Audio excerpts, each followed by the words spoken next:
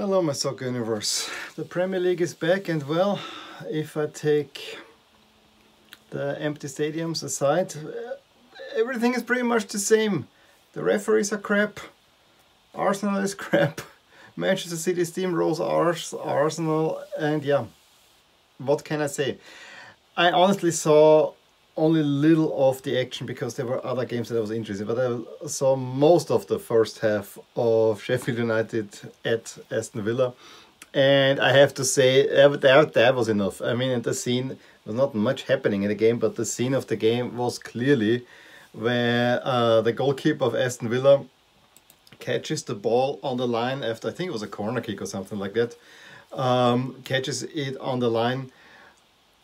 Another defender is right there and he falls into that with the ball, and there's the side view camera where you can clearly see the ball is with the full circumference behind the goal.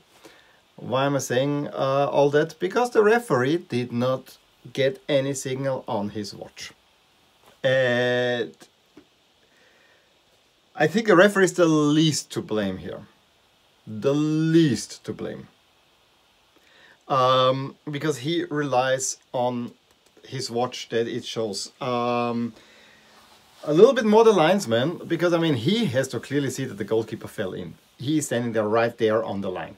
But again, they are relying on goal line technology, which Hawkeye issued a statement. Yeah, that all the 7 cameras that are used, all the views were blocked, but there was one view where you could clearly see it. Okay, I understand. To really triangulate this well, you need probably 3 cameras picking it up. Totally understood that. However, now comes the next component. We have VAR, don't we? Why? Really, why is no one saying to the ref, I don't care what the watch said, but that ball was behind the line, better have a look at it. Or we had a look at it and it was behind the line, call a goal. Why? No one. Why?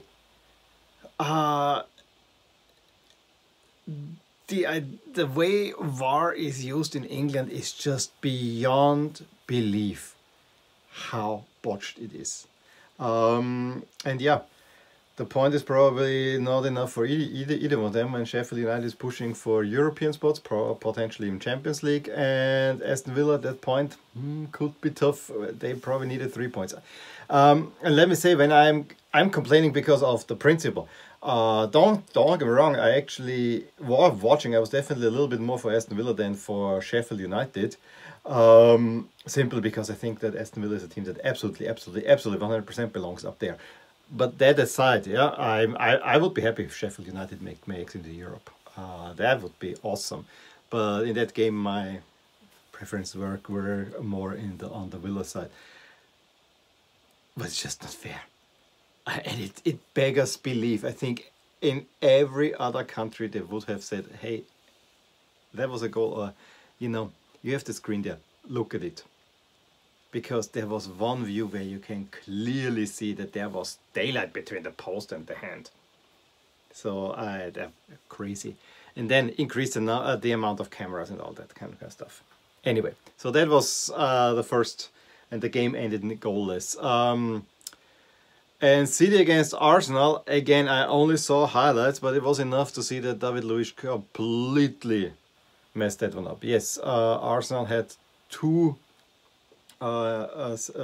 injuries in the first half that had to be replaced, so that's why David Luiz had to come on. But first of all, his mistake of bouncing the ball directly into the path of Raheem Sterling for the 1-0, and then the penalty where he gets sent off. I'm sorry, with that way you never have a chance of surviving Manchester City.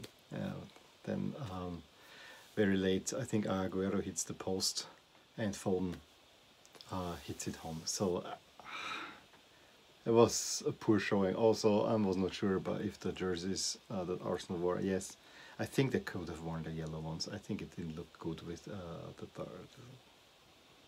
it looked alright, but it didn't look good. What actually I did like, I mean, the whole Black Lives Matter and so on, I think is great that they're doing it. I have to say while it's important to do it, that everyone is doing it kind of cheapens it a teeny bit in my view. but it is important that that message gets out there. I am personally a little bit that they are doing so many things, and I think there need to be other changes made. Yes, get the message out, but people have to step up and actually do something about it. That's how I feel. And yeah, we have now the table. Let's look at that. I'm assuming here that City is banned.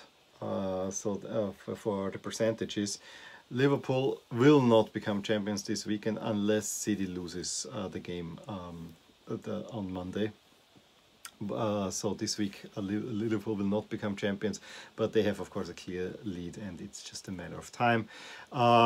With City being banned, Leicester looks very safe in the Champions League. Chelsea and Manchester are also rather comfortable, and then it's between Sheffield United, Wolves and Spurs that probably make for the Europa League. I don't think that we look at Arsenal, and then if you look towards the bottom, yeah, I mean the bottom three look like the bottom three at the moment.